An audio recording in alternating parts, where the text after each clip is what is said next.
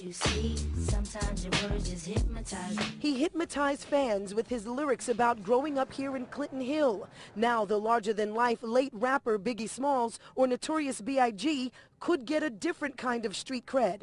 This intersection bearing his name. He represent over here for years. You know, his name's ring bells over here. I do just believe that he deserves to have his street name.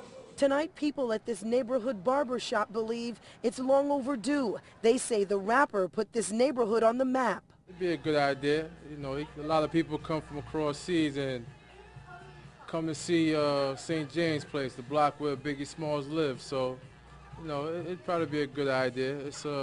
He's turned it into a landmark. Shakim knew Biggie Smalls personally. He was a friend of mine. I mean, you know, he was a great man. People loved him. He had a lot of respect. The rapper's real name is Christopher Wallace. In 1997, Wallace was shot and killed in a drive-by shooting after performing in L.A.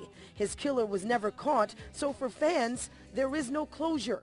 But his name displayed here could be seen as a positive. Biggie was a great artist. We love him in Brooklyn, so there's nothing wrong with that.